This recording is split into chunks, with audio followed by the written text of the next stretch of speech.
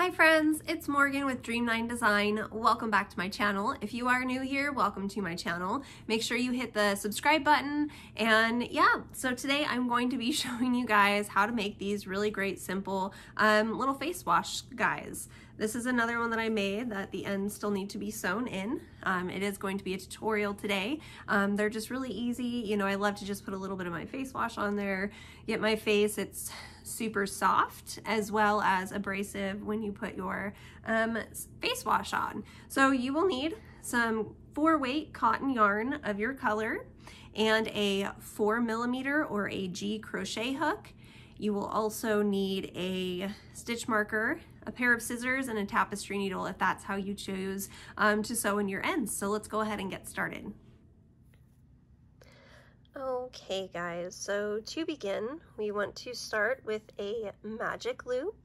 If you do not know how to do the magic loop or magic ring, go ahead and check the description box down below. I do have a tutorial on how to do that.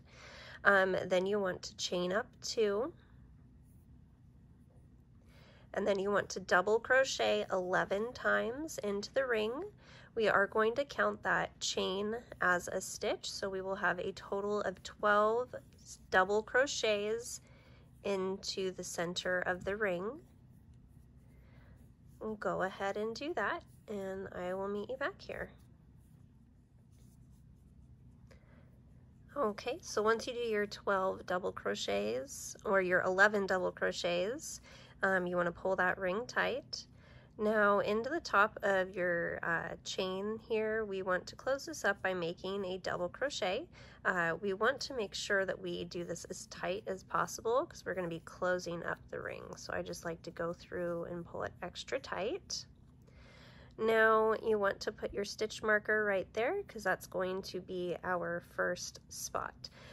So for this round, we want to put another double crochet back into that same space, because we want to be putting 2 double crochets into each space. I believe I did it into the next one, so here it is, right here. So for round 2, simply put 2 double crochets into every stitch around. So we are going to be increasing on this row. This is a very easy, simple pattern to do. So into this space, you'll do 1 double crochet, and into that same space, you will do another double crochet. So go ahead and do that all the way around back to your stitch marker, and we'll finish off with row 3. Okay, so here I am back at the stitch marker.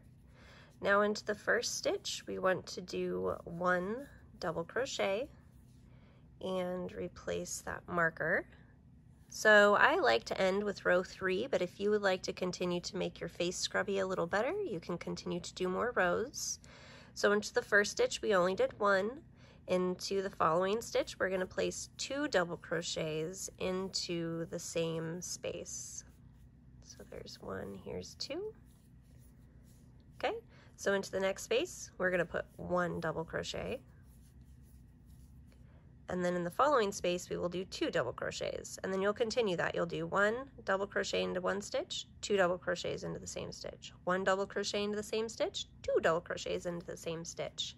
So we are just going to continue with this increased pattern. I'll show you what it looks like when I get done with row 3.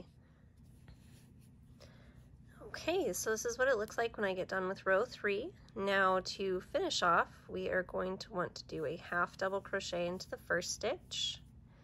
We're going to do a single crochet into the next stitch and a slip stitch into that very last one. We'll chain up 1. Go ahead and grab your scissors, leave a little bit of a tail for sewing, and pull that through. And then you just want to go through and sew in your ends. Something that I did learn for the magic loop, the best thing to do is to tie a knot to make sure that that doesn't come open, and then sew in your ends.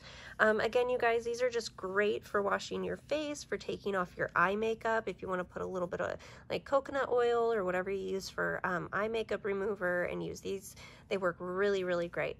Please make sure to give this video a thumbs up, leave me a comment down below, and thank you guys so much for tuning into my channel.